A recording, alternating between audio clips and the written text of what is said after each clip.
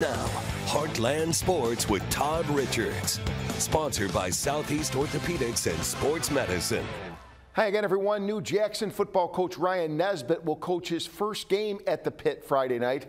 Nesbitt and the Indians will host defending Class 5 state champion Francis Howell. The Vikings are coming off an early opening season win over Fort Zumwalt North. Of course, in the first week of the season, they've won 16 straight games. Jackson coming off a 30-21 loss at Edwardsville, a game that was decided in the last minute. The Indians will look to clean up some mistakes this week and feed off the big home crowd. Heard a lot about the environment. I've coached down here in one game, but it'll be different on the home sideline. So excited for that. But right now, we're just going one day at a time and just still going through the process of preparation. I'm really excited.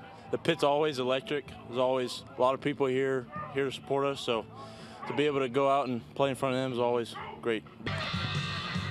Jackson will host Francis Howell Friday at 7. It will be one of our many featured games on Heartland Football Friday at 10:15 on Heartland News, of course. Meanwhile, the Red Hawks getting their game week rolling with a practice at Houck Stadium. SEMO is ranked 11th in the FCS. K-State is a Power 5 team, ranked 16th in the FBS. Former Cape Central star Danye Taylor says this is a tremendous opportunity for SEMO to make some noise nationally. God gave us the opportunity to play at a top school. I'm truly blessed to be able to play a team that is ferocious in every aspect, special teams, offense, defense, so I'm excited, truly.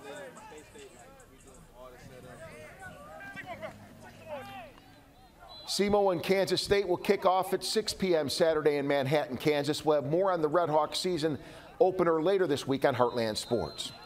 Well, high school soccer, two good programs going at it tonight at Notre Dame. The Bulldogs hosting Perryville. And hey, I got to tell you something. Both teams with some good opportunities. First, Bryce Sides.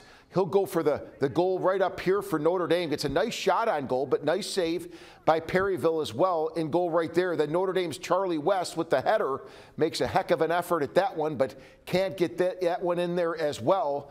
Perryville with a good kick, but blocked by West. Then they get an outstanding opportunity here, but goalkeeper Thomas Southard comes up big for Notre Dame, and it was a big game for them. They win 2-1, Notre Dame, and Bryce Sides and Connor Adams, by the way, scored the Bulldogs 2 goals.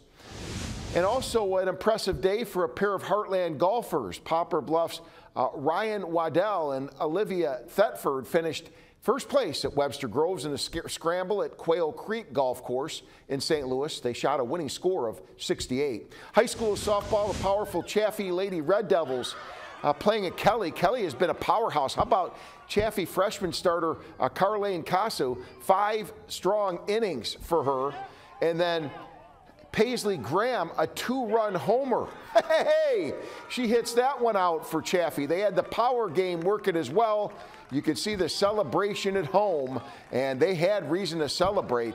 Chaffee with an impressive 14-1 win over Kelly, and they hadn't beaten them for a while, so that is definitely impressive. Also, the Cardinals, and I'll update this one because they just had a walk-off win. Wilson Contreras, a couple of homers. Tommy Edman, the game winner in the 10th inning. It just ended just moments ago, so Cardinals win that game 6-5. We'll have a timeout. Come right back with Grant right after this.